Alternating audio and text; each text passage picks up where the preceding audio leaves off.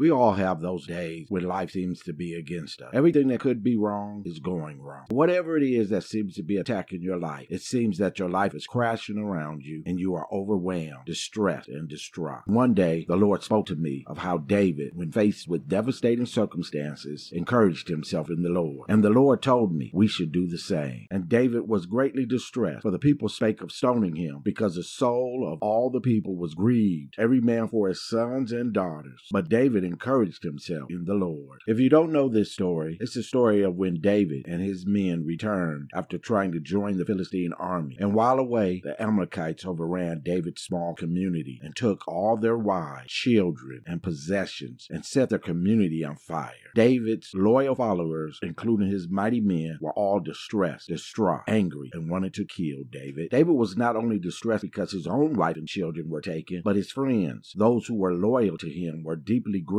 and had turned against him. So to simply say David was distressed doesn't even really speak to David's state of mind or feelings at the time. The word translated distress is the Hebrew word yatseir, which means to squeeze or bind. Have you ever been in a stressful situation and it feels like you are caught in a vice grip? You feel such a sense of pressure that you cannot think or concentrate on anything else but the problems. Well, that's what David was feeling, magnified by 10. As David sat there among the ruins of his home and looked around, he saw nothing but discouraged and downcast men, thinking of stoning him, as well as he was also grieving over his own wife and children having been taken. David could have easily allowed grief, sorrow, sadness, and bitterness to overcome him, sinking to a black hole of depression. Not many of us have experienced as bad a day as David did when he returned to his home and discovered that his enemies had destroyed or stolen everything that was important to him, and his own men turned against him. However, it is David's response to his despair, distress, grief, sorrow, anguish, and sadness that we need to take note of when we do face our own difficulties. Scripture tells us, even in the midst of his great distress, David encouraged himself in the Lord. The Hebrew word encourage is hasak, which translates bind on or about, gird on, to be or grow firm or strong. In a sense, what David did was join himself with the Lord and treated the Lord and invited him into his circumstances. David knew the more he thought on the tragedy, the more he would bind himself to the fears, anxiety, worries, discouragement, sorrow, and sadness of the circumstances, and it would overwhelm him. So David took hold of his imagination, anxieties, stress, fears, and worries, and directed them to the Lord. He cast his cares upon the Lord. And once David sought the Lord's counsel, wisdom, help, and encouragement, there was an immediate radical change in David's men. Instead of wanting to stone him, they decided to follow him, to overtake their enemies, and rescue their families. How could these men, who were extremely grieved, distraught, blaming David for the loss of their wives and kids, wanting to stone him to death, turn around and be inspired to follow him? The Lord had turned their hearts to have faith in God's deliverance. It is in times of uncertainty, troubles, and distress the Lord was David's constant, because he knew no matter what the circumstances, the Lord is above it, seated upon the throne of sovereignty. Through praise and worship, David changed his focus through the eye of faith, and he beheld El Shaddai, his rock, his fortress, and his deliverer. Be blessed, my friends, in Jesus' holy and precious name. Amen.